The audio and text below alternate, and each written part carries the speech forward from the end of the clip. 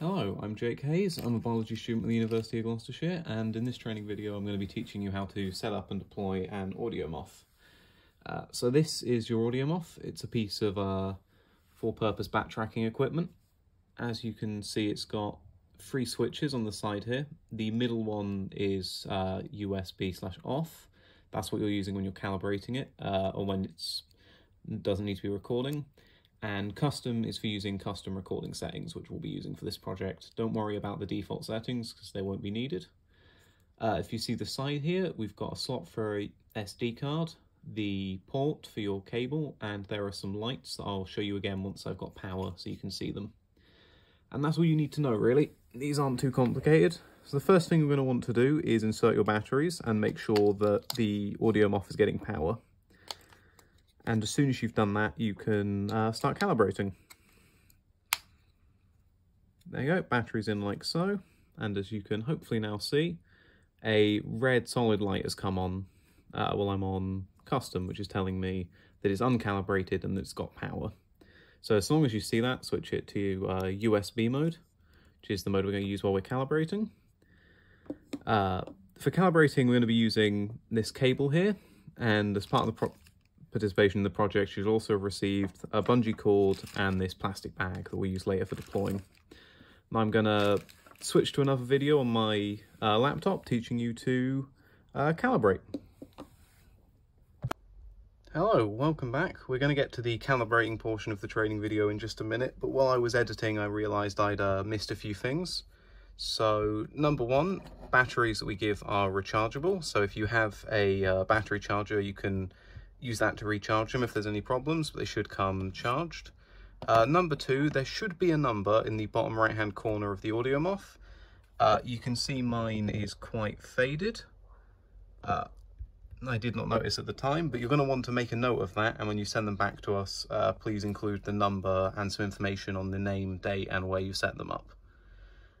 It's also worth checking when you get these that you've actually got your SD card. So you can see I don't have the SD card in mine.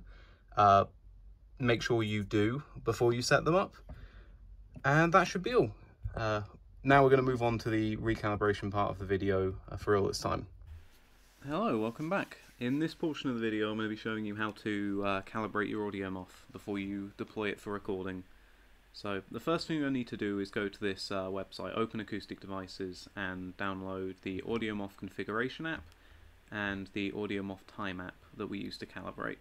The URL is in the top there if you're having trouble finding the website. The AudioMoth time app is quite nice to use. It's only a single button. So what you need to do is open it.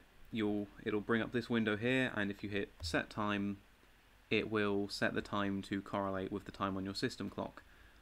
The only thing you need to be aware of is that if you have daylight saving times enabled on your computer, this might look like it's an hour behind.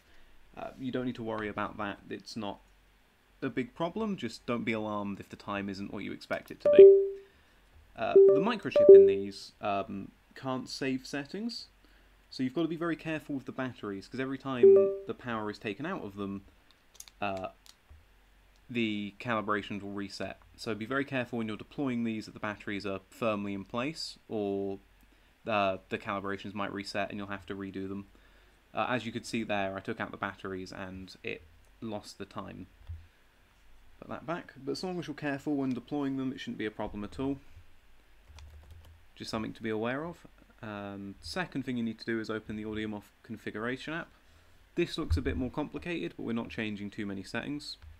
All we need is a high kilohertz sample rate, helps recording bats, a medium gain, and when scheduling we want to record when bats will be active, so I'd say probably 11 o'clock at night to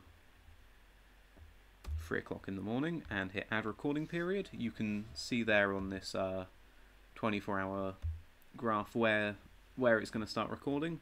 If you look at the bottom here, it'll tell you the number of files and the amount of memory it's going to use. So all you'll have to do is hit configure AudioMoth, and you're done. At this point you can take the cable out, and if you go to the AudioMoth and switch it to custom, you should be able to see either a green flashing light if you've calibrated it and it is going to be recording, or a red flashing light if it is currently recording. Alright, welcome back. Once you have your AudioMoth set up and calibrated, all that you need to do is set it to custom, and then you can set it up.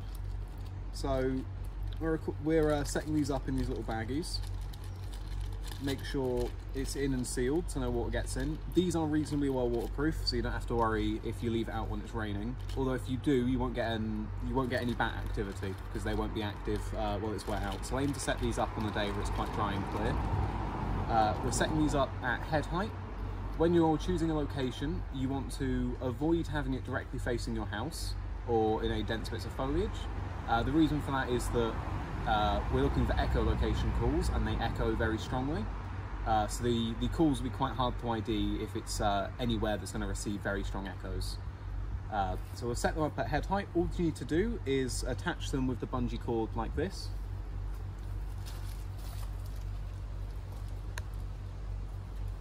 Like so. Can they see that? Yep.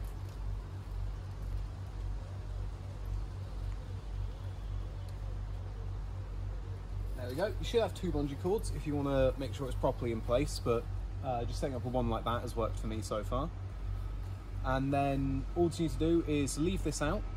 You should see when you set it up a flashing green light. That tells you that it's scheduled to record and properly calibrated. If you see a flashing red light, it's already recording, which isn't a problem. Just make sure you don't make too much noise.